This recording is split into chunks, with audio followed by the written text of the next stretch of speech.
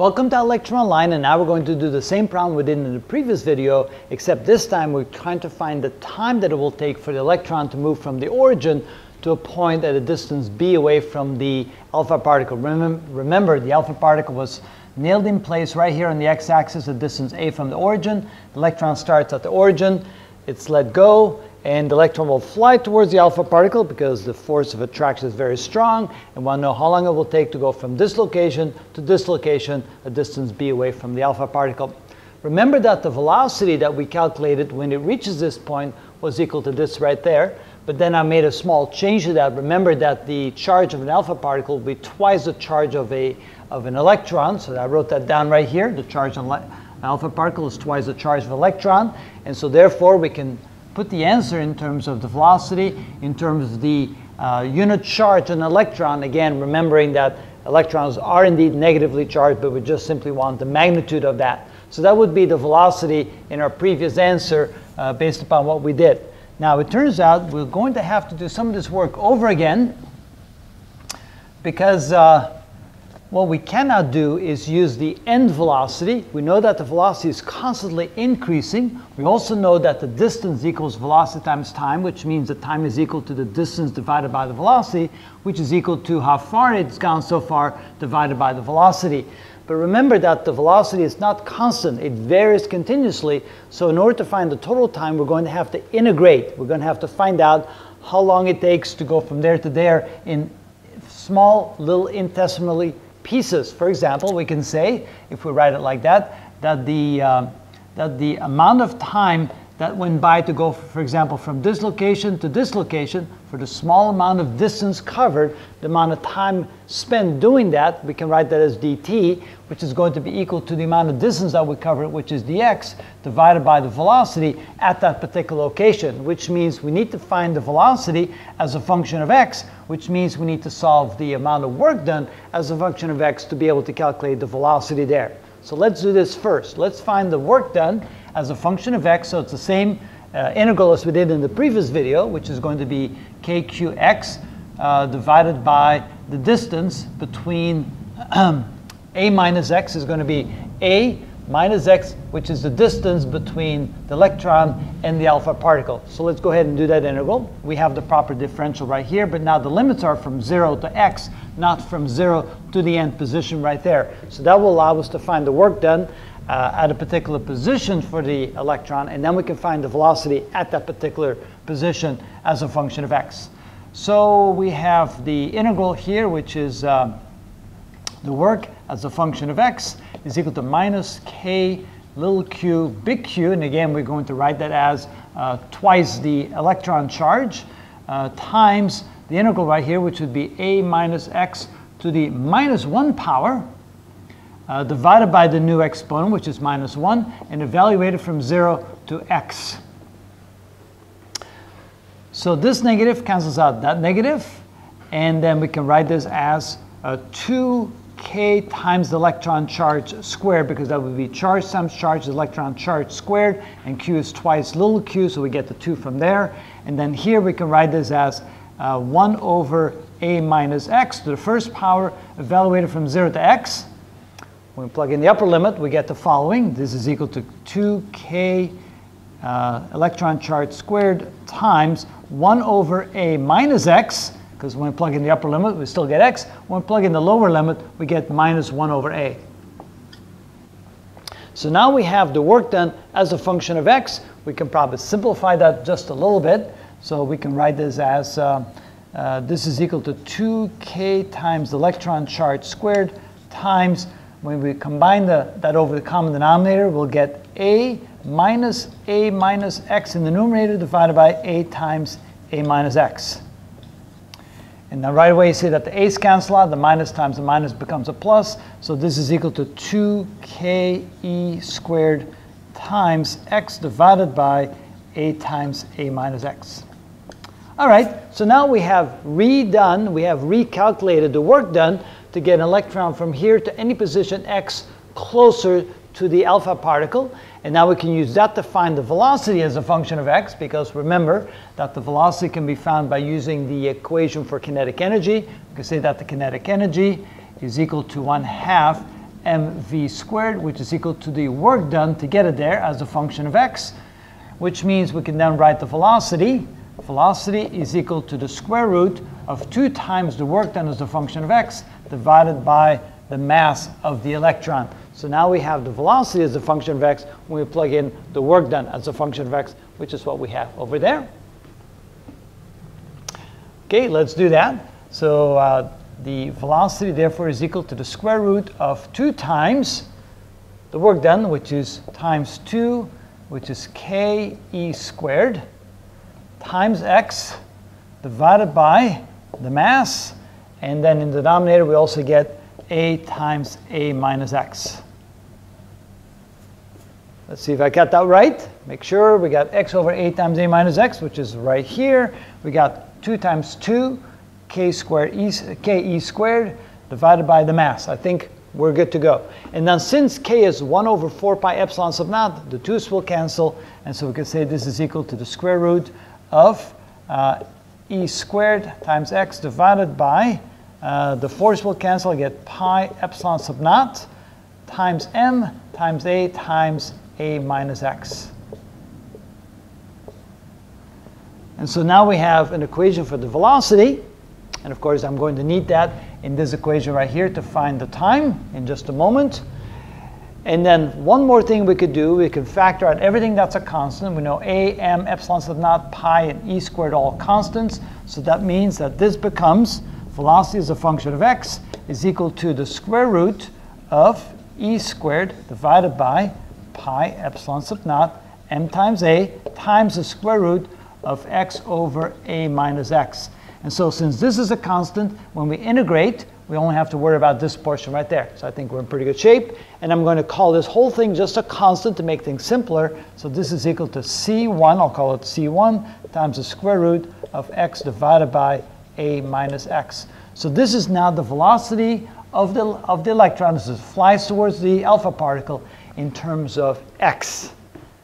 Now we can go ahead and find the time by using this equation right here. So we can say that dt is equal to dx over the velocity. And so therefore dt is equal to let's see here, dx divided by the velocity. That would be divided by this quantity right here.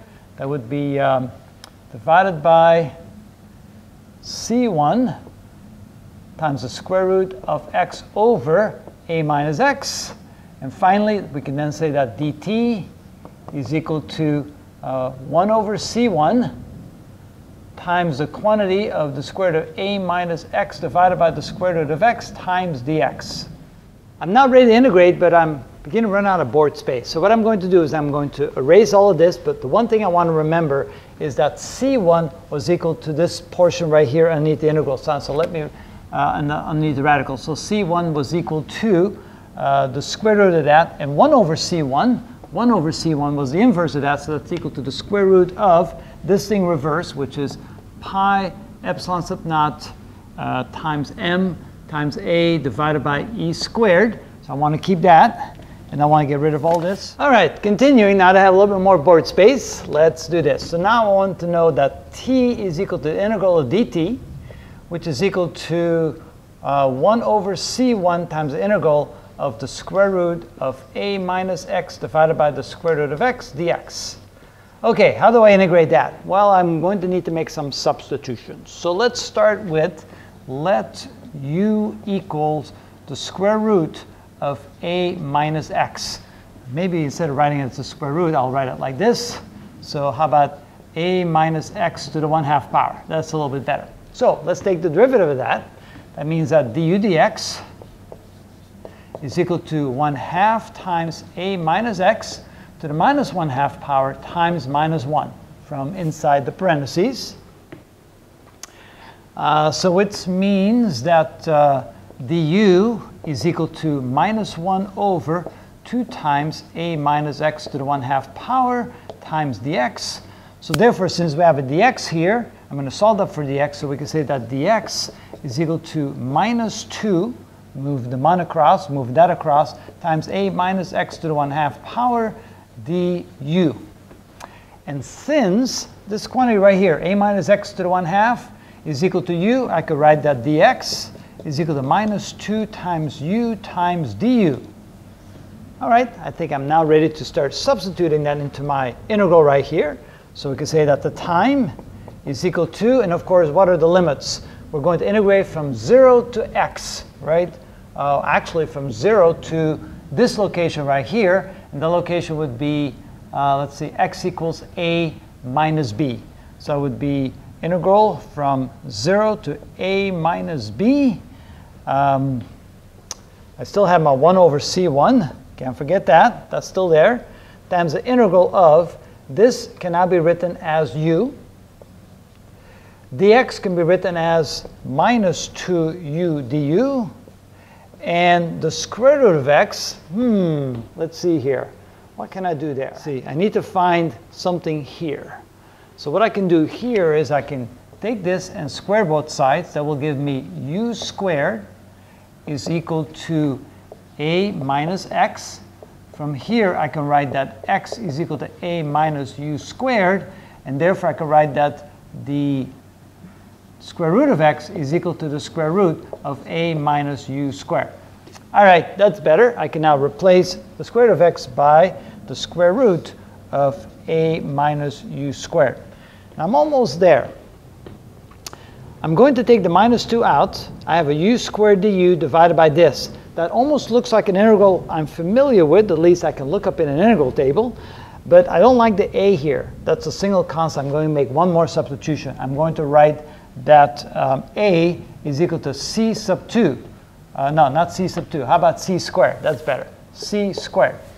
Let's make that substitution. And so moving all that out, so we have the time is equal to 1 over, not 1, I'm going to take the minus 2 out. So minus 2 over c1 times the integral from 0 to a minus b of u squared du divided by the square root of c squared minus u squared.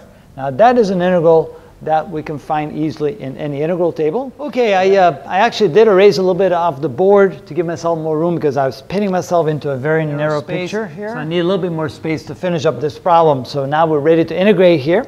So let's go ahead and do that. We still have the minus 2 over c1 for the constant. And when we integrate this, we get an interesting result.